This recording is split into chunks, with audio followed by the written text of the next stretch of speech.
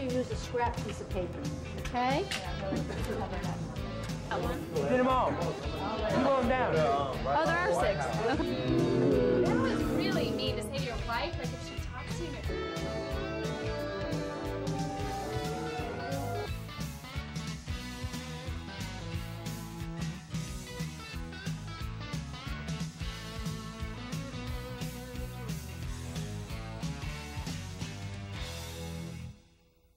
Three, two.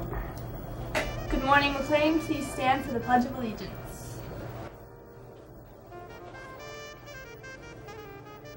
Students taking PSATs on Saturday.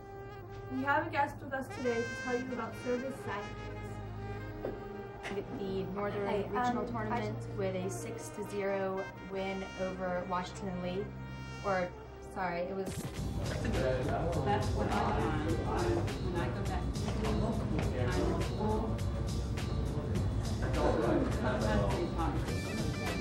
Let me say good.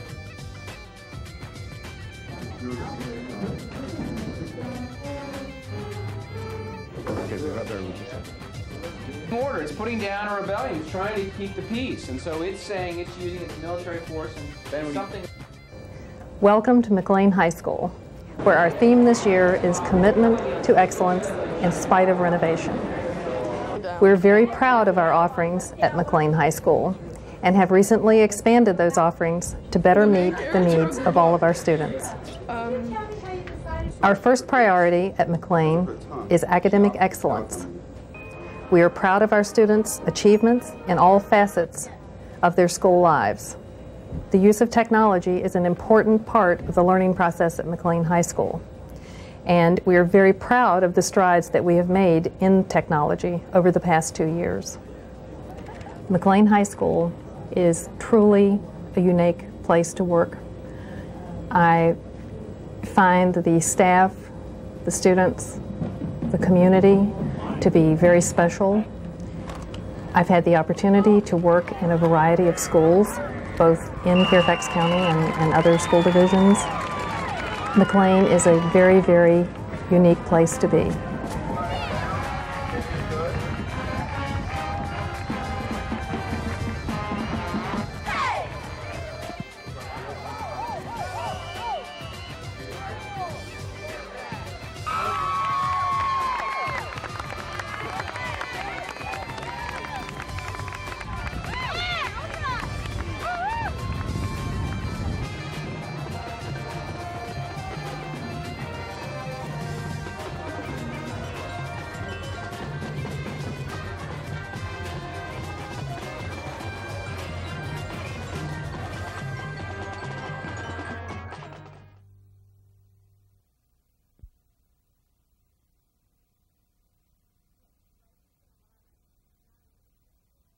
Yeah, write this down, what I'm writing down. Not on the cookie, on the paper towel yet. What do you think the cookie is? Which part of the plant gives the plant cell structure and holds it up? Cell wall. The cell wall, right, because plants don't have bones. They can't hold themselves up. Okay, now we talked a lot about the goo in the cell that all the organelles sit in. What do you think the icing represents? Cytoplasm. The cytoplasm, you got it. The cytoplasm is like the gel in the cell. Why do you think that we picked Reese's peanut butter cups? Because it's big, first of all, it's big. And we thought that the peanut butter was kind of like the inside of the nucleus, and then the chocolate was like the nuclear membrane, right? Makes sense. Okay, so your Reese's peanut butter cup is going to equal your nucleus. This class is a teamed biology class. It has a learning disabilities teacher in the classroom as well as a general ed teacher. It combines low class numbers with 2 teachers so that you can deliver just as difficult of information to students, but it's delivered in a little bit of a different way. This lab is the final lab that we do for this packet on the cell, and we do this so hopefully students can have a visual aspect. We've already done it written and we've done it orally, and so now we do the cell cookie so hopefully they can remember everything that they've learned when they're studying for their exam and in the future. Why do you think that we picked gummy worms that you can fold up to make the ER? It's got wrinkles. Yeah, it's got a lot of surface area. Yeah. And if you wind it, right, you can make the roads that kind of travel from the nucleus to the cell membrane. Okay, the next one we're going to work on, okay, is the thing that takes food and releases energy, which would be the mitochondria. Okay, so you want to put your gummy bear on there for the mitochondria. Okay, now we're going to do the vacuole. Okay, now we picked Mentos to be the vacuole. So you have quite a few of these too for the plant cell, or else the plants wouldn't look green, right? You gotta have enough in there to make the whole thing look green. Okay, next we're going to do lysosomes. Does anyone remember what lysosomes do in the cell? They destroy damaged cells. You're right, they destroy damaged cell parts. It cleans out the cell. So what did we say? Lysol. Lysosomes. One way to help you guys remember. So for Golgi Body, we're using something, this is the last one if your head is really on the root. We're using something that looks a lot like gummy worms. Okay, does anybody not have a check? I think this activity is really good for students because not only do they enjoy all the candy that they're eating, but it's a good way, it's a good and easier way for them to learn the parts of a cell. Eat, eat, eat. And if you don't want, if there's any extras, Mrs. Connerly and I will be more than welcome to eat them for you.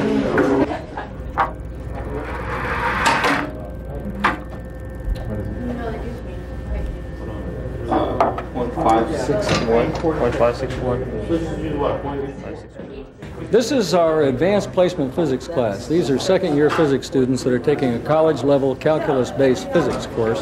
And what they're doing right now is an experiment that develops and proves, demonstrates the conservation of energy, mechanical energy, and friction losses associated in the system. And so they're able to take very accurate measurements using the equipment that they've got, these carts and tracks, in conjunction with the computers.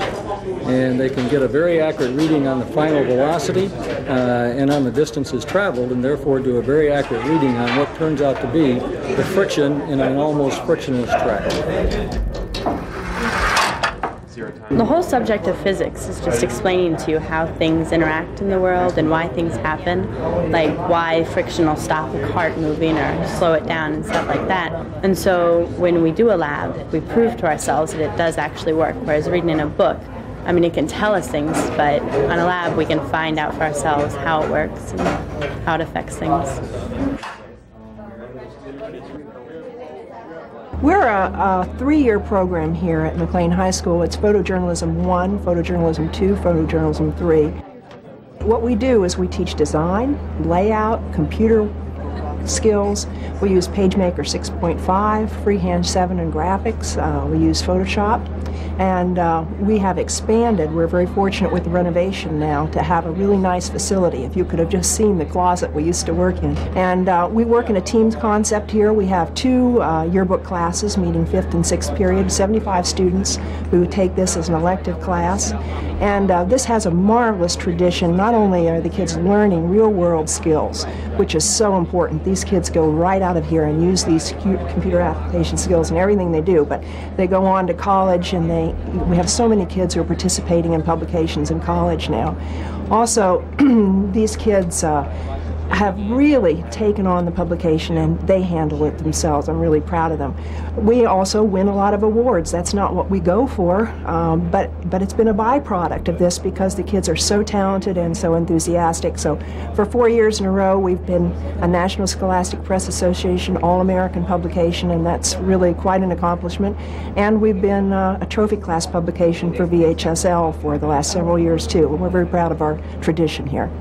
I think the most rewarding thing that I get out of yearbook is the finished product. To be able to open a book at the end of the year that I've worked on for 9 months and to look at it and to know that I've had a part in it, and to see a beautiful book and see a goal that was set and then reached is something that I just love doing. And it makes it extra special that it's not just me or 5 other people that share in it. It's the entire school that gets to look at my work and gets to enjoy what I've done. The Agency Technology Services McLean High School partnership started 2 years ago. It was basically started to help the kids in the school both grow academically and personally. Some of the things that we do for McLean High School, we provide demos and tours. We also provide professionals to come over to give seminars on how do you fill out resumes, what are you looking for in a college, how did you get where you're at in your professional career. We also provide technical assistance to McLean High School. Last year we installed over 40 internet machines for them in the library, and this year we're scheduled to install over 121 workstations throughout the school. Another thing we do is the Mentors and Tutors program. This is a program that we started this year. It involves professionals from CIA coming over to McLean High School to mentor students, to give them guidance, and also our tutor program to help those students who are in trouble academically. This is an ongoing process, and we're very happy with how the partnership has grown thus far. Personally, whenever you get an opportunity to help someone, it's always beneficial to you. You can never tell when you might be in that same situation or you might need help. So what goes around actually comes around. So that would be correct. All right. The work-study program for students with mild retardation and other disabilities provides academic and vocational instructional opportunities in a regular high school setting. Students in this program participate fully in high school life while receiving the special services they need to prepare for their futures. This is the Partners program. The peer helpers and peer mediators are in a class where they work with the work-study students on a one-to-one basis. The peer helping class is a class that they get credit in its 5th period. So they give up their lunch period because they work both lunches with these students who come during their lunch period. I enjoyed coming to the Partners program because it's like you're interacting with other people, and you get to be a part. You get to have a partner that you're paired up with from the general ed program. So you get to interact with them. You get to know them better. Partners is a very good, it's very interesting. It helps you learn more about different people. It helps you get over your stereotypes. It helps you realize that there's a lot in the world that you have to be open to, and you get really good friends from this. You get to know people, and learn new situations and stuff about different people that you never knew or you never imagined. Is it too much? It's like a waterfall of sand. It's like water. Yeah. Yeah, look at her hands. They're all white now. This class is Early Childhood Careers 1 and 2, and the purpose of this class is for the high school students to gain opportunities and hands-on experience with the preschoolers. Some of the things that the high school students do are plan and prepare lessons for the preschoolers ages 3 through 5, and they actually run a preschool with a high scopes method. The high school's teachers have an opportunity to look at and observe the children to see what kinds of learning needs that they may have. The reason why I'm in this class is because I want to learn more about the children and how they interact with each other and how they communicate with each other and how they think. I'm in this class so it can prepare me for my future of when I have kids, or for my career. I want to be a child psychologist. I want to learn how kids think and how they act and how they feel. I want to give them advice. I'm really good with the kids. This is my 2nd year in this class. I really enjoy being with them. They all have different personalities, different moods and stuff, and I really enjoy being with them. I don't understand how to get the equations. I'm just not sure. How to graph it, maybe? Well, how you graph it is basically, the way it's done is if you look at this graph, because it's piecewise, this isn't continuous. So basically look at all your points, like a point here, point there, and you know the difference between an open point and a closed point, right? And see, this is -7 greater than or equal to. That's what's a closed point. Yeah, because it's in between. Yeah, and this is an open point because it's just less than. This is the Lunch and Learning program at McLean High School.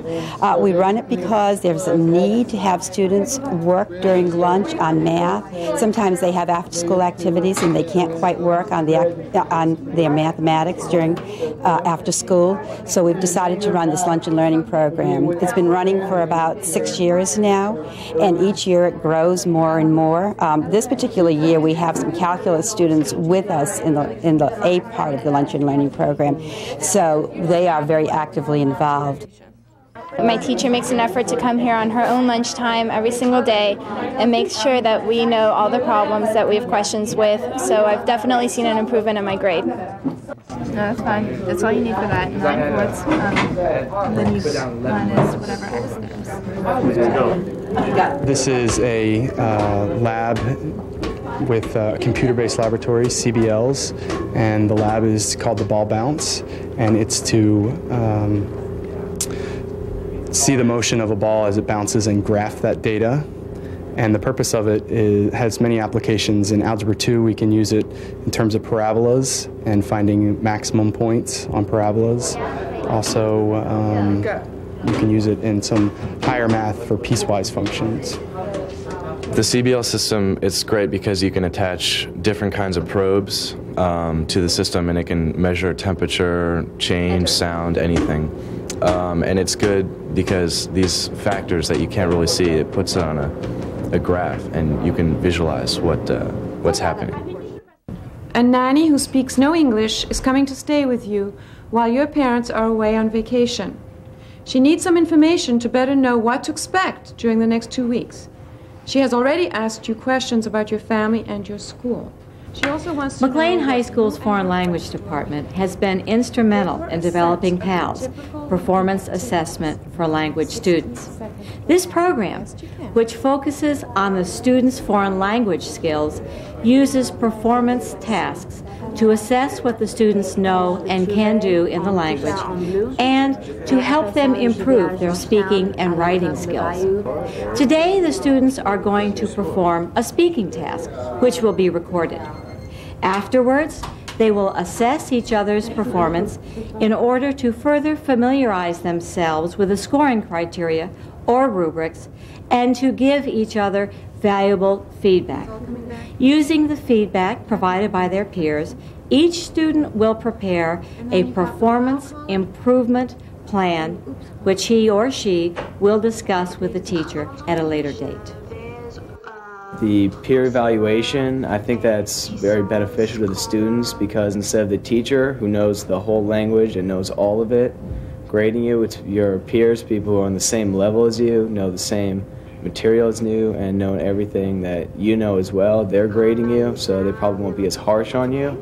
PALS is a better program than just straight grading it, because instead of what you did wrong or what you don't know, it's grading on what you know and what you're doing right and the things that you learned and have known about the language.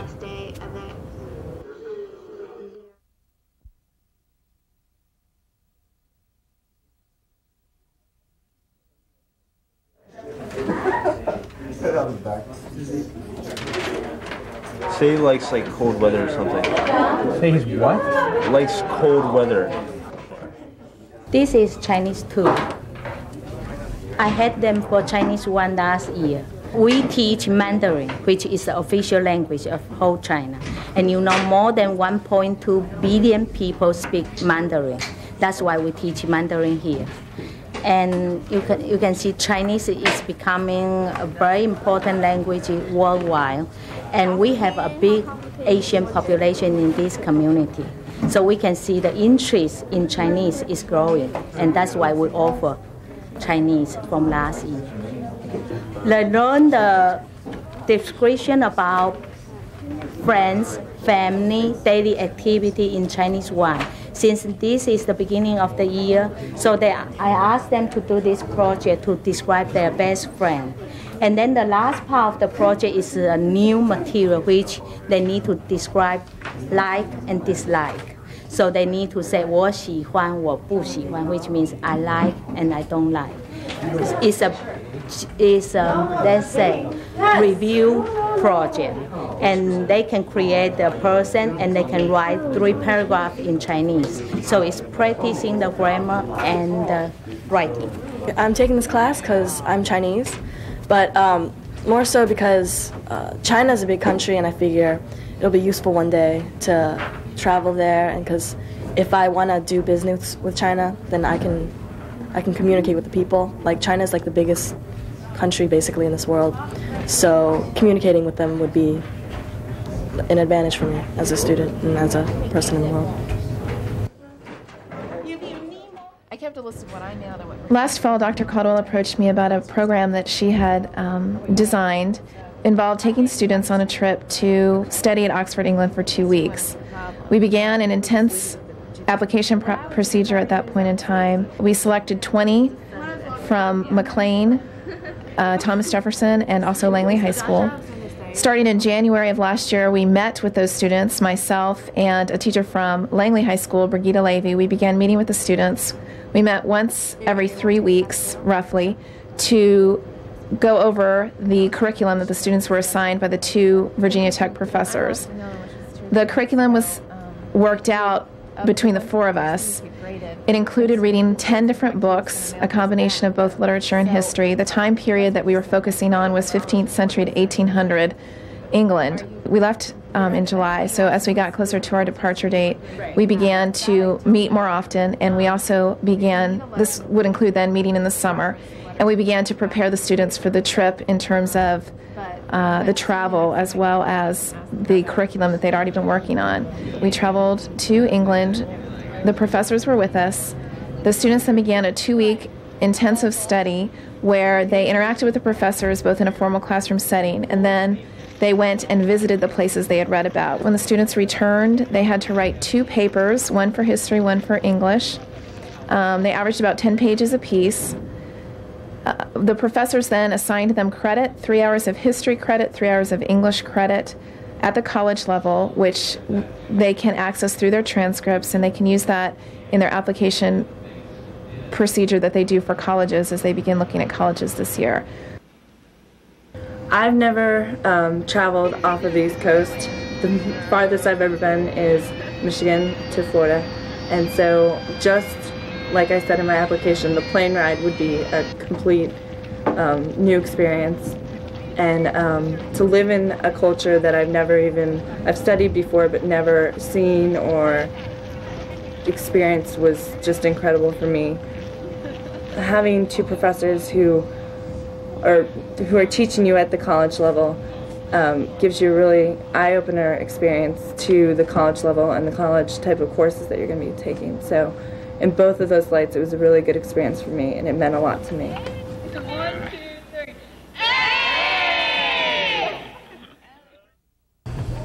What we're going to make is called a tarte tatin, another dessert. Okay. The thing about this is it's really easy to make because we're only going to make it in 1 pan. We're going to use about a half a stick, 1/3 to a half a stick of butter. Okay. We're going to use a ready-made pie crust. This is very easy to do. Or you can use puff pastry. We'll get into that later on down the road. I have my oven already preheated to 400 degrees. What we do in gourmet foods is we cook American regional. This week, what we're doing is I'm cooking Mid-Atlantic. In previous class periods, we talked about the Mid-Atlantic states, what they were, who settled there, why do they eat the things they do there, what foods are found there.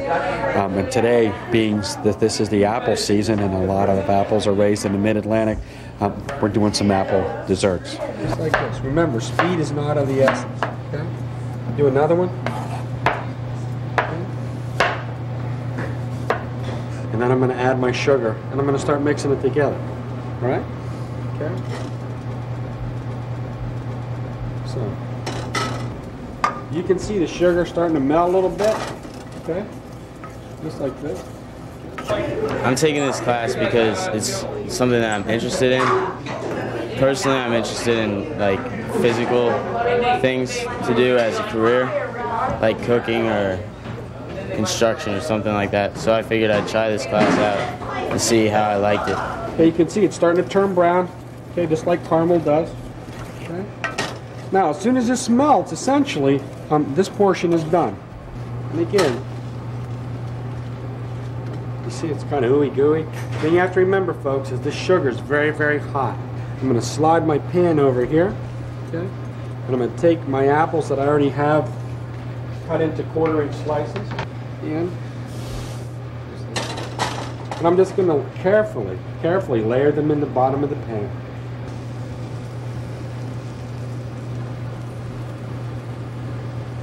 Now again, be very, very careful. This is the tricky part because you don't want to burn your fingers.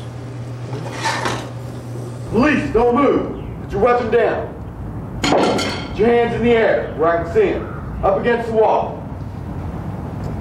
Arms straight out. Legs against the wall. Ankles in. Palms out. This is law enforcement careers class. It's developed to instruct students for career in law enforcement after they graduate from high school and eventually college. It is a 2-credit class that if the students obtain a B in the class, they get 3 credits at NOVA for each end of the class that they take, Law Enforcement 1 and Law Enforcement 2. They learn the basics of law enforcement techniques to include patrol functions, supplementary functions, and investigative functions. They work at practical situations, they have theory, and then apply the practical situations later on in the classroom work. They go on field trips, professional field trips, to different agencies such as Fairfax County, the CIA, the FBI, military police, and other local agencies. Okay, class, attention. I'm taking this class because I thought it would make me a better person, more responsible. And I'm looking into the possibility of taking law enforcement as a career when I graduate from high school.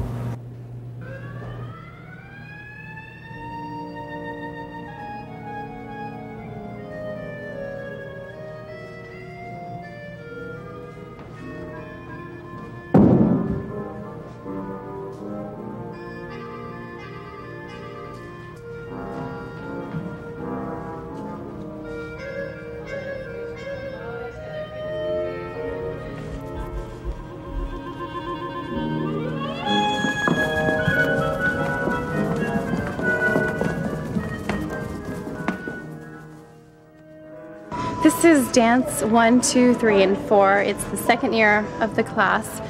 The goals of the class are to prepare a performance every quarter and then to execute that performance. This is a new program, just started for 2 years, and why they implement it is because they believe that dance should be always taught in the secondary school, that since we give the children opportunities in arts and in music, that they should have the same opportunities in dance, and that all children should be allowed to experience dance.